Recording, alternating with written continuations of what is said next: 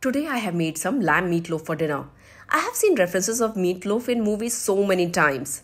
Today I have put my own Indian twist to it by marinating the lamb with white pepper powder, salt, ginger paste, garlic paste, soy sauce, cumin powder, garam masala powder, chopped onion, chopped capsicum, chopped coriander leaves and panko breadcrumbs.